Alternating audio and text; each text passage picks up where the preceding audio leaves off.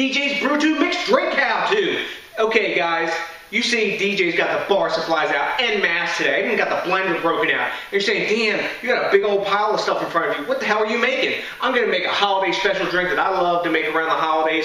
Prepare ahead of time, make a couple extra bottles up and bring to a party, and give that gift that keeps on giving. That's right, boozy gift. It's always better with booze, isn't it?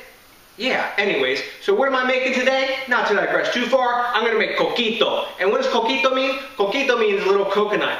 And now coquito is really popular and famous coming from Puerto Rico and the Caribbean. Why? Because coquito, which means little coconut, is going to be a coconut-centric eggnog. It's a play on eggnog, but you got plenty of Caribbean spices in there like allspice, clove, nutmeg, that kind of thing, giving it that Caribbean kick. Plus we're using rum instead of whiskey, like Scotch whiskey or bourbon or Irish whiskey. We're going to use rum. So, without further ado, let's get into making our coquito. Super easy, and we're going to start out with 4 egg yolks. Now, I'm using pasteurized eggs. I got whole eggs, and I took the egg yolks out, I separated them, but something you can buy today that makes the drink nice and safe is pasteurized eggs. Now, if you want to go the extra step, I'll put down in the instructions how to, pasteurize these further or cook them out, up to 160 degrees, make sure all the pathogens are killed. But I'm pretty secure with this. Plus, I'm going to put a boatload of booze in with this. That's going to knock out those germs. So, we got our 4 egg yolks that I've already beaten a little bit. Now, we're going to put those in first. Now, normally, a lot of times you start with dry ingredients and stuff like that, but there's so little dry ingredients, I'm going to start with the egg yolks. Now, when you really want to integrate your spices into a drink, you put them into the egg yolks. Now, in this spice mix that I've got here in the bowl, as you can see, I've got a full teaspoon of cinnamon, I got an 1/8 teaspoon of ground clove, 1/8 teaspoon of ground nutmeg, 1/8 teaspoon of allspice, and a pinch of salt.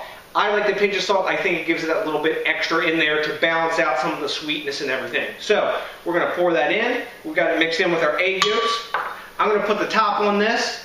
I'm going to get it blending, and once I'm done blending, we'll set this so it doesn't go crazy. I'll be back within a flash to save you the noise and all the pain of this blending up. Back in a minute. Okay guys, I'm back. Knock that out quick and easy. We'll pop our top off here. Ooh, that was looking lovely, and it's smelling awesome, all those places. Now we're going to put our different kinds of milk in, coconut milk and normal milk. So, first we've got evaporated milk, and this is a 12-ounce can. We're going to pour that right in. See, look how easy this is, guys. I mean, I'm pouring ingredients into the blender. We're not talking rocket science here. This is easy stuff. Okay, we get all that in there. Next, we've got a whole can. Now, this one's 13.5 fluid ounces of coconut milk. Now, when you open up coconut milk, sometimes it'll be like sort of waxy on the inside. So what you do is you put this one in a pot of warm water for a little tiny bit. Not hot water, not boiling or anything, just warm. And it warms it up, makes everything congeal back together because the cooler room temperature makes it separate and be clumpy. And now, look at that. Pour smooth as glass right into the blender. The whole can just dumps. Next up, we've got a whole can, a 14-ouncer of sweetened evaporated milk. Now I'm using the full fat versions of these because I think it gives it the best flavor. It's a holiday drink. You're not going to drink tons of it, but if you want, you can use the reduced or fat-free versions of these milks also. So we're going to pour this in, and this is going to take forever because it's nice and thick. Look at that. Don't you love condensed milk pouring out? It just looks so freaking delicious, and it tastes great too. So got our whole can of that in there. Man, that does taste great. Now, you can buy the Coco Lopez canned version of this. This is cream de coco, or cream of coconut, and we're going to put 15 ounces in here. Now, a can of Coco Lopez is 15 ounces. This is a little bit bigger, so I've shaken it up. I also did the warming thing with this in the pot because it helps it go out better, but I like this type of bottle because look at this. Just squirts right out, and we're going to put nearly the whole bottle in there. Boom. That should be about 15 ounces. You know what? We don't have to be 100% exact, so I'm going to give this a spin now. Get these integrated together, and when I'm back, we'll add our rum. Easy breezy, right? Exactly. Back in a flash. Okay, I'm back, guys. We got everything mixed here, and man, this is already smelling awesome. We got our egg yolks in there. We got our condensed milk, evaporated milk, cream of coconut, coconut milk, all of our spices. Damn. Now we're going to get to what we really want to put in this, isn't it? That's right, we're going to get to the booze. In here, we're going to put in 16 ounces or 2 cups of dark rum. A lot of folks, well, it's not a lot of folks, there's so many variations of this recipe, but some folks like to use white rum because they want to keep the color really light. I prefer the color looking a little bit darker, you know, like sort of spicy and rich.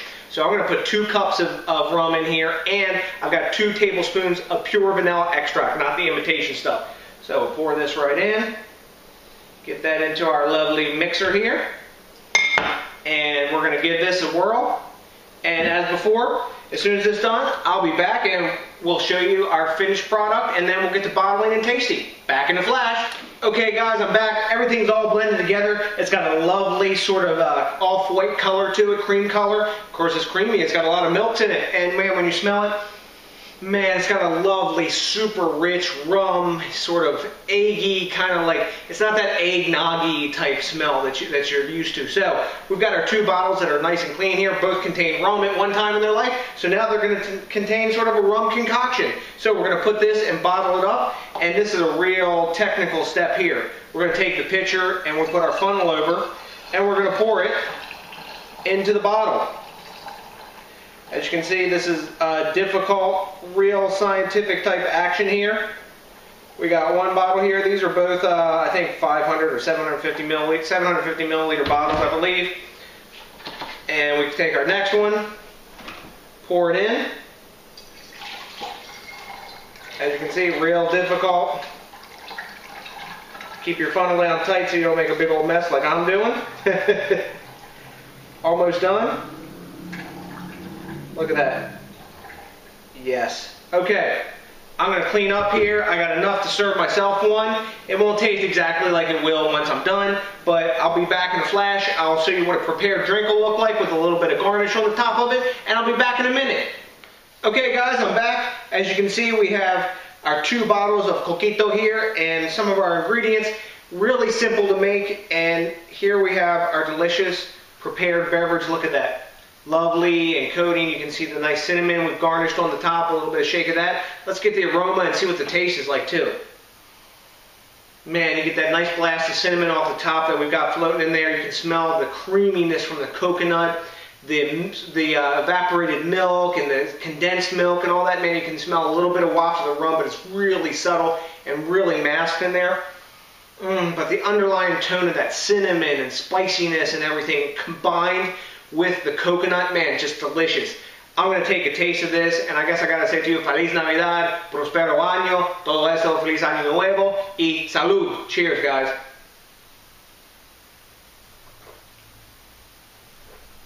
Wow. Man, that is awesome. It doesn't, maybe a lot of the things people don't like about eggnog, that bitey flavor that the nog has in it, that eggnog has in it, does not exist in this drink. It's all about cinnamon, lusciousness, rum, goes down smooth. You can taste the booze, but it doesn't burn. Goes down your chest, gives you a nice warming effect, and when this is cold, I like it even better. Some people do warm it up as well, but most people I've ever seen drink it cold. So, really awesome tasting drink. Man, I keep going back to it. That's damn good. So, super easy to make, guys.